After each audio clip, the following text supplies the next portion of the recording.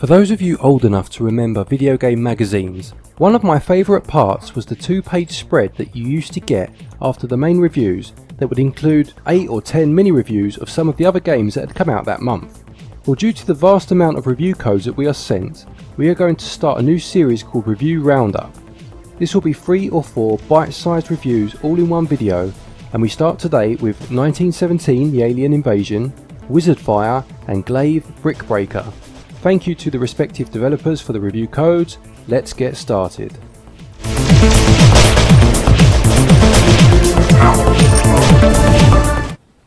Remember towards the end of World War I when aliens inexplicably invaded the Earth?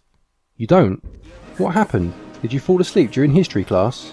1917 The Alien Invasion is a bullet hell shoot 'em up that tells such a story.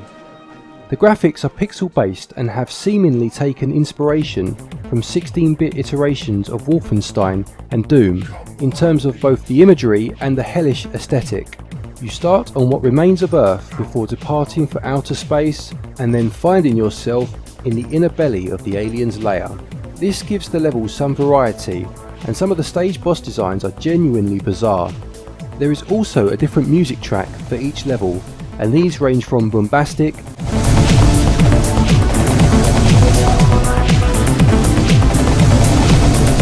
to fairly surreal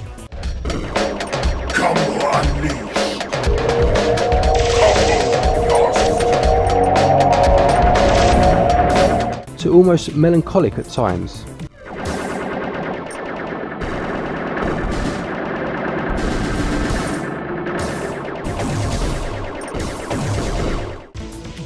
"1917 is a vertical shoot 'em up with one-hit kills unless you manage to grab one of the shield power-ups that float around the levels.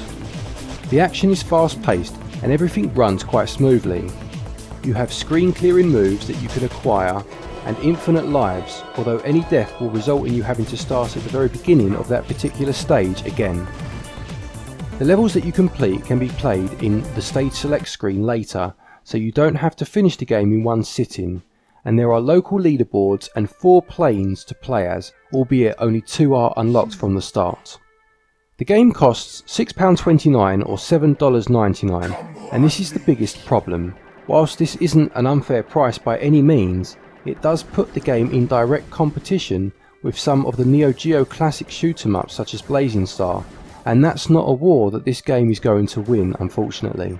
Having said that, 1917 is still a fun game, and the level select screen is ideal for playing on the go, and it receives a Switchup score of 71%. Next up we have Wizard Fire, one of Data East's arcade games brought to the Switch under the Johnny Turbo Arcade banner. This was a follow-up to Gates of Doom, also available on the Switch, and is a fantasy adventure game set on an isometric playing field. You can choose from 5 different characters, including a knight, a wizard and a bard, and battle through dungeons, caverns and sandstorms to try and rid the world of evil. The sprite graphics still look impressive to this day, with chunky characters and lush environments, and there are a nice mix of different enemies to fight and some quite imposing looking boss characters as well. The music is suitably heroic and fits the action well.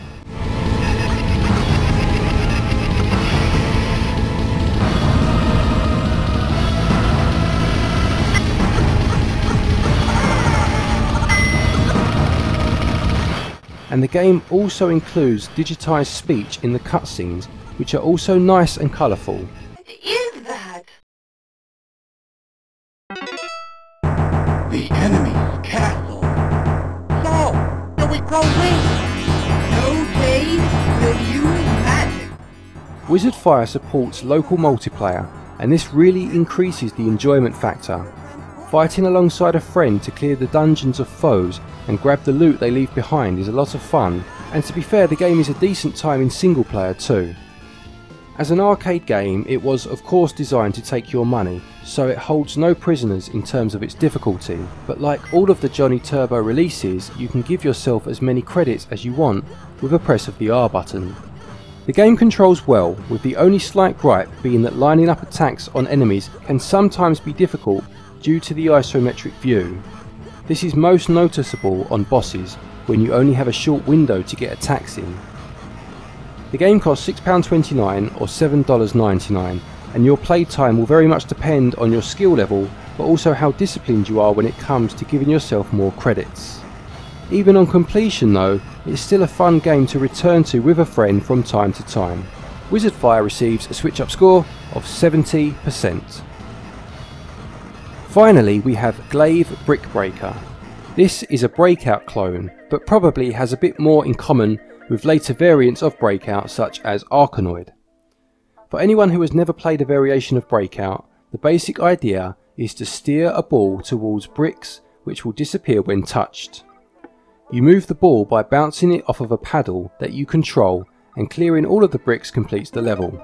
This is by the numbers Breakout, albeit the levels become more complex as you move on and include things such as controlling a paddle at either side of the screen and blocks that must be destroyed in a certain order. There are also power-ups that drop as you play, and these can do anything from allowing you to catch the ball and reposition yourself before redeploying it, or speeding up your paddle. They can also have a negative effect too, such as reducing the size of your paddle or slowing it down. The graphics are quite frankly a little odd. The background looks like the inside of someone's boiler cupboard, and the music is equally ill-fitting. It seems to range from 90s clubbing music from somewhere in Ibiza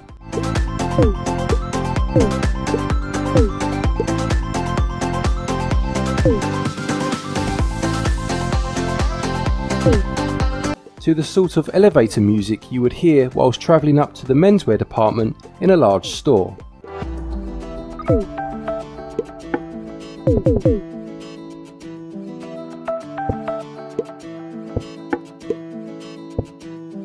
The controls are decent enough, although the paddle, or glaive, does feel a little stiff, and sometimes you will swear that you use all of your knowledge of physics to hit the ball in such a way that it should travel left, only for it to travel right instead.